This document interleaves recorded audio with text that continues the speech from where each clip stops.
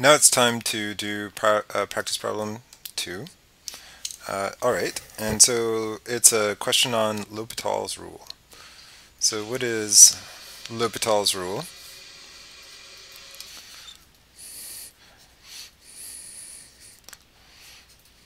It says, so I'm going to ignore some details here. It says that the limit as x goes to a, where a is anything, usually 0 or infinity, but it could be anything, of f of x over g of x is equal to the limit as x goes to a of f prime of x over g prime of x if the limit as x goes to a of f of x over g of x is indeterminate. And as soon as I finish writing out this very long word, I will say what it means. Indeterminate. Okay, so what does that mean? That means that if you were to plug in a, including, plugging in infinity is kind of a weird thing, but if you were to plug this in, then the limit would be of the form 0 over 0 or plus or minus infinity over plus or minus infinity. And so, as you know, limits of this form could turn out to be anything, okay? And so frequently when you take the derivative of f and g, like L'Hopital's rule suggests you should do, it becomes determinate, and then you can just plug in and figure out the answer. And BTW, there are some other caveats on f and g, like f has to be differentiable, g has to be differentiable, and the derivative of g has to be non-zero in a neighborhood of a, except possibly at a. That probably totally made your eyes glaze over, right? So basically you just take the derivative. Now let's get started. So what should I do with L'Hopital's rule? Let me gonna send it away. It's gonna move down south. Go. Okay, so let's just look at A first. It is asking for this, okay? So first check to make sure that it is an indeterminate limit. So how do I do that? I plug in 0 and see what happens. So if I were to plug in 0, I would get this, right? And remembering that sine of 0 is 0, this is 0 over 0, which is definitely indeterminate. So using L'Hopital's rule to do A is okay. And what happens after we use L'Hopital's rule? So this A here is equal to, by L'Hopital's rule, the limit as x goes to 0 of the derivative of the top, which is cosine x minus 1 over 3x squared. Okay, and now you check it again. So plug in and see what happens.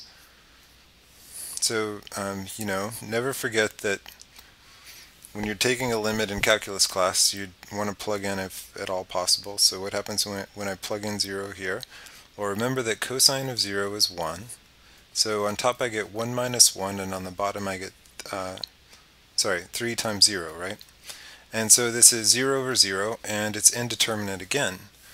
Okay, so that's a good thing and a bad thing. It's bad because it doesn't tell me the answer, but it's good because I can use L'Hopital's rule again. So I'm going to use L'Hopital's rule again. Okay, so now the derivative of the top is minus sine x over 6x. Okay. Now check to see what happens when you plug in 0 to this creature. And you're probably way ahead of me. You see, if you plug in 0, then you get 0 in the top, right? You plug in 0, then you get 0 in the bottom. So it's still indeterminate. So use L'Hopital's rule again. Okay, so by L'Hopital's rule, I promise not all these questions are this obnoxious. Sometimes you have to use L'Hopital's rule over and over and over again. Okay, and so this is equal to negative cosine x over 6, and now we're finally done. Okay, if you plug in 0, there's no x in the bottom anymore, but if you plug 0 into the top, this is just negative 1. And so the answer to this problem is negative 1/6. So I will write my answer in here. But then I'll just sweep it down again later when maybe I'll write it up here. So the answer is negative 1/6. Alright, no problem. Okay. You know, frequently in these L'Hopital rule questions, there's some polynomial part that just gets beaten down into a constant as you take the derivative over and over again. So that's kind of what happened here. Now let's take a look at B. Alright, first plug in. What happens if you plug in? You get e to the 0 minus 1 over 0. And so remembering that anything to the 0 is 1, except arguably 0, you have 1 minus 1 over 0 is 0 over 0. Okay, so it is indeterminate. That means we can use L'Hopital's rule, and we shall use L'Hopital's rule, and b by L'Hopital's rule is equal to the limit as x goes to 0 of, okay, so you have a little chain rule thing here. So the derivative of e to the 3t is e to the t times the derivative of 3t is 3. This negative 1 just vanishes because it's a constant. And in the denominator, the derivative of t is 1. And by the way, I've been calling, yeah, I need to fix this, right? The variables have to match. This should be the limit as t goes to 0. That really makes me hate myself. But except for that mistake, we're done with this. We're done with this part because now plugging in works. What happens when you plug in? You get e to the 0 times 3, and this is just 3. Okay, that's the answer. So the answer to B is 3. Okay, no problemo.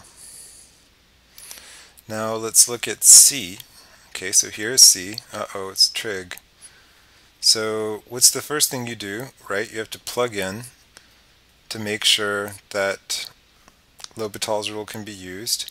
And sometimes the book is tricky, and I guess this time I'm tricky too, because this one turns out not to be of indeterminate form. So taking the derivative and using L'Hopital's rule would actually be a mistake. So why is it not in indeterminate form? Well, what does this turn out to be?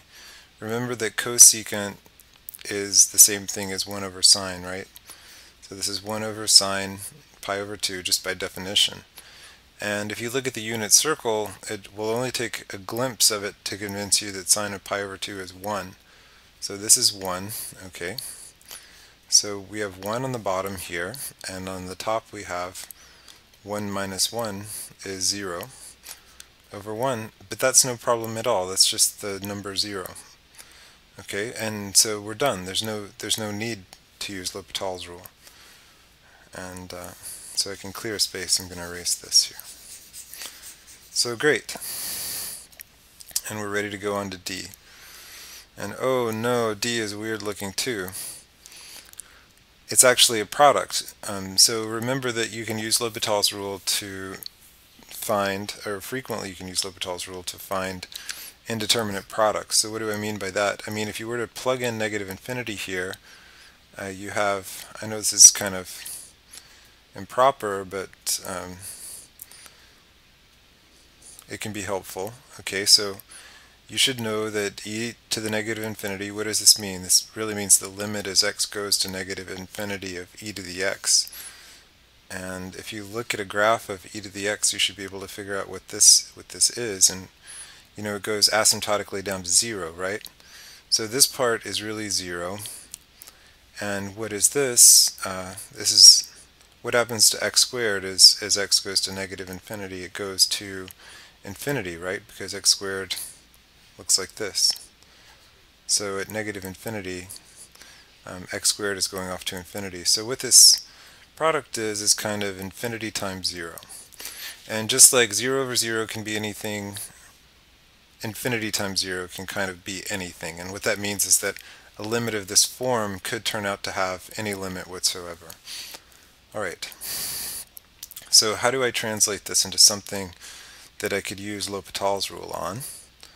So I use an algebraic trick, and I talked about this in class. The algebraic trick you use is any product A times B can always be written as A over 1 over B, right? Okay, so this is just algebra. So what happens if I do a trick like this here?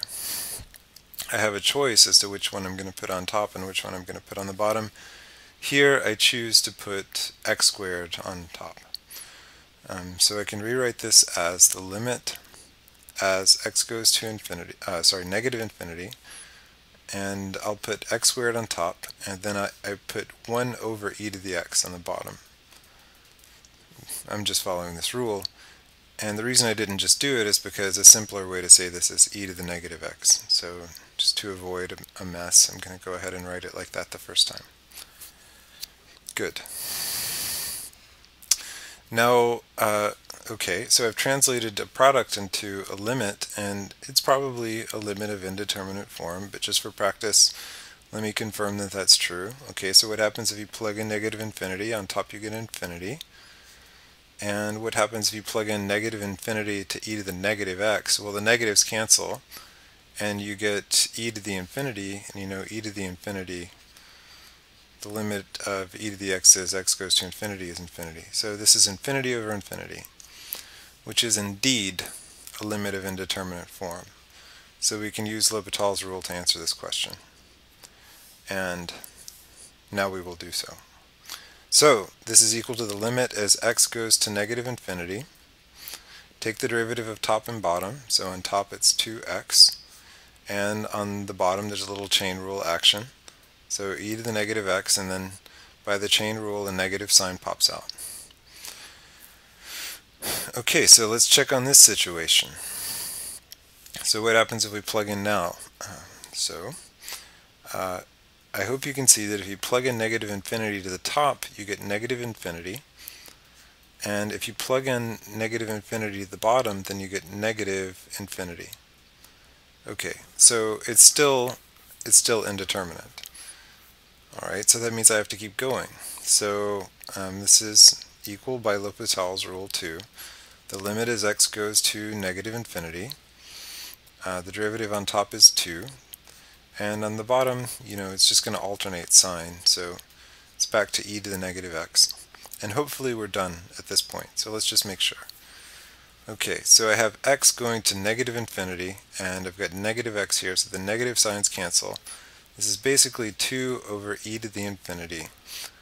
Okay, and so this is 2 over infinity, and this is 0. So, alright. And why is that? Well, if you have 2/8 of a pie, that's a pretty small piece. If you have 2/millionths, that's a vanishingly small piece. And you can see that as the denominator here is getting huge, as it approaches infinity, this fraction approaches 0. And so we know the answer. The answer is 0. Right, so equals 0. And that is it for this practice exam.